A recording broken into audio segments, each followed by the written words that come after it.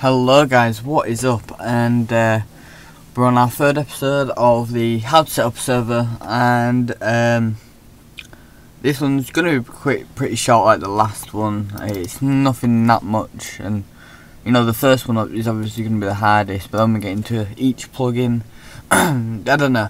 Anyway, but for this one we are just going to be doing the Server.Properties and what each thing means.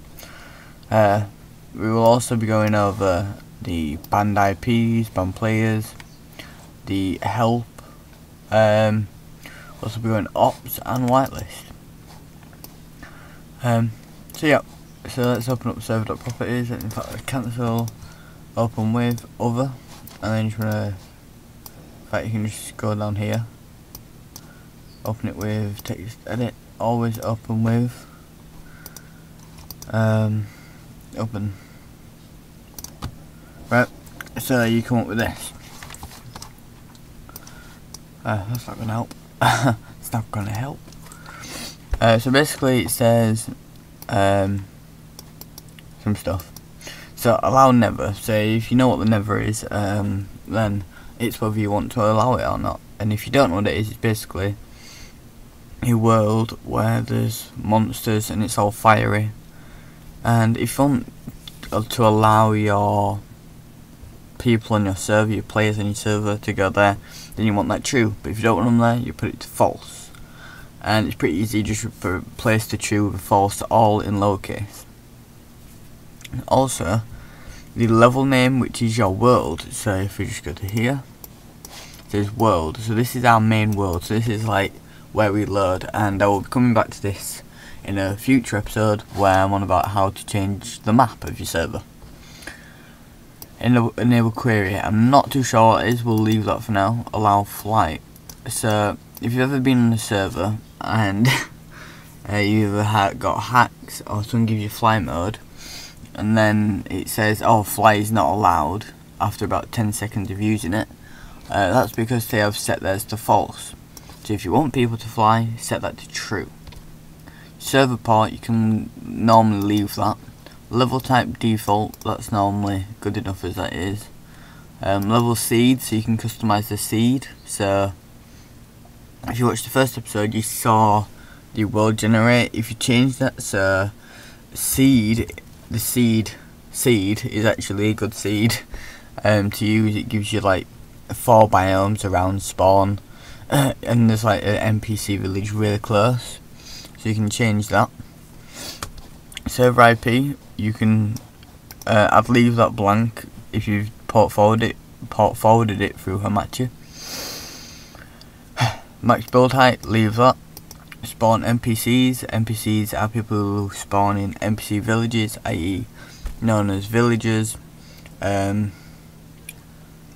What's her name? What's I've forgotten? Yeah, but those ones that have like long noses and normally in brown, unless you have a texture pack. Whitelist is, say your server is under development and you only want to allow a few people on. If you put that to true, when you go to the whitelist.txt, you see it's blank. If I put that to true and put KCO in it, only I can join it. Also, all ops can join anyway, even if it's whitelisted. So that's something to bear in mind. Spawn animals, so that's like, do you want to spawn cows, pigs, chickens during daytime? Normally that's set to true, unless you want no animals or mobs. Online mode is quite important. This basically,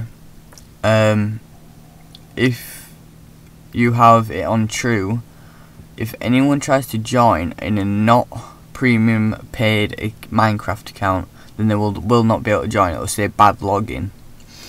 This is to stop people from hacking and trying to get on other people's accounts. If you put it for false, they will be able to log in, and if you do that, make sure it's either whitelisted or you have a decent plugin called Xorf, which I will end up going over eventually. So yeah, PvP true, that's pretty self-explanatory, but I'll go over it if you don't know what it is. Basically it's whether people can kill each other, like players can kill each other.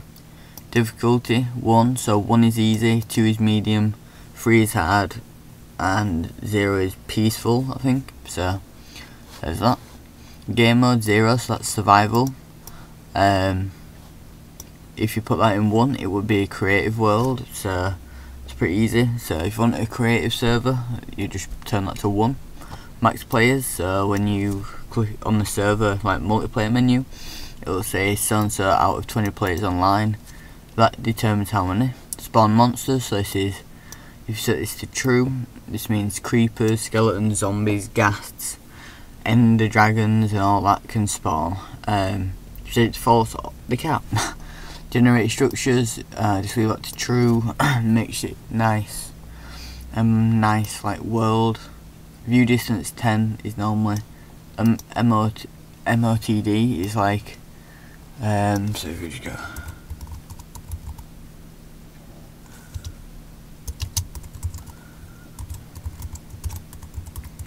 So if we do that, and then we've also put the seed to seed, then say if we do that, save, then we start the server.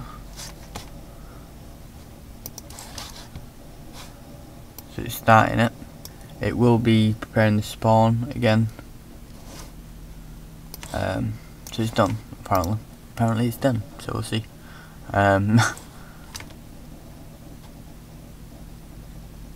By the way, I'm just joining my local server, so it will be on my, so here, YouTube the Peter Bear, so that's what I just changed to. It's out of 20.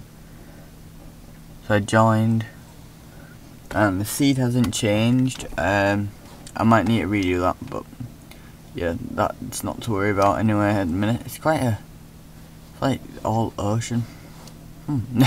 So yeah, they're the basics of the server properties. They're really straightforward, but just I know a lot of people are not sure what everything means, so that's just to clarify what it does. So thanks for watching guys, and